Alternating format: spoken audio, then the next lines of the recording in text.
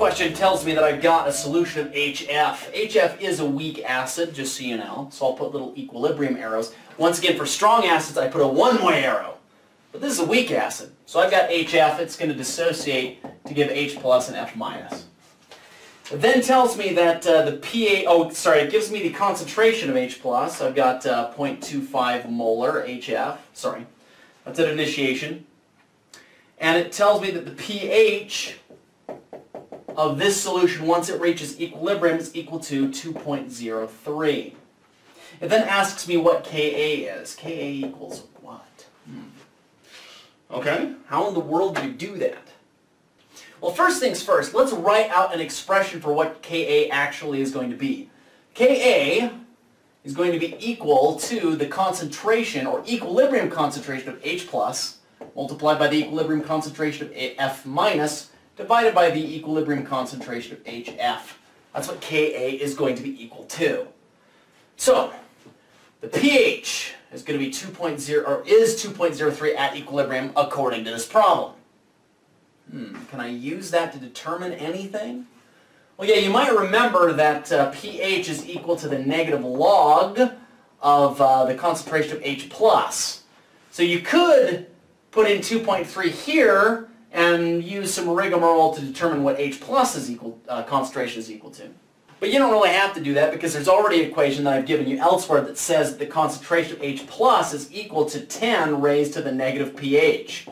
In other words, the concentration of H plus is going to be equal to 10 raised to the negative 2.03 at equilibrium. I throw that into my calculator, that gives me the concentration at equilibrium of H plus. Now I've done this before. That value comes out to be 9.33 times 10 to the negative third. It's a very tiny number. So that's the concentration of H plus at equilibrium. The concentration of F minus at equilibrium is presumably the same because they're present in a 1-to-1 stoichiometric ratio. So I can take those numbers and throw them up here. But what is the concentration of HF going to be at equilibrium? Now remember, 0.25 molar is not the concentration of HF at equilibrium. That's the concentration, according to my problem, of HF right at the beginning of this reaction, when this reaction was actually set up.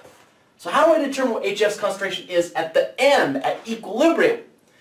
Well, you probably guessed it, or I hope you did at least. We're going to have to set up an ICE table, so I'll go ahead and write in ICE. ICE stands for initial change in equilibrium. Hopefully it stands to reason that at initiation I throw in 0.25 molar HF, I've got 0 H plus and 0 F minus at initiation. I have some amount of change. I don't know what that change is right now, but when I'm all done, the final concentration of H plus at equilibrium is going to be 9.33 times 10 to the negative third, and I figured that out by using this equation.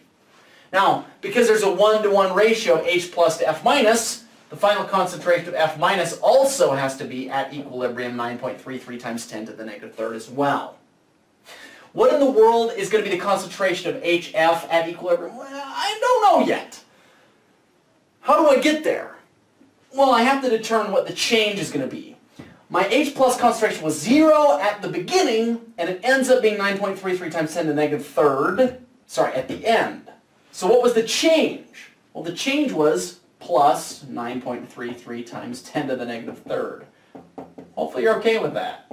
Now, HF to H plus to F minus stoichiometric ratios, 1-to-1-to-1, which means that the change in concentration of HF, right here, had to be minus 9.33 times 10 to the negative third.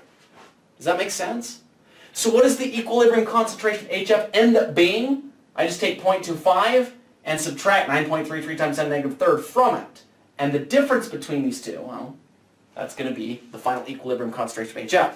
Now I happen to have done that earlier, and that number ends up coming out to be 0.2407. So now, I have the equilibrium concentration of HF. I have the equilibrium concentrations of H plus and F minus.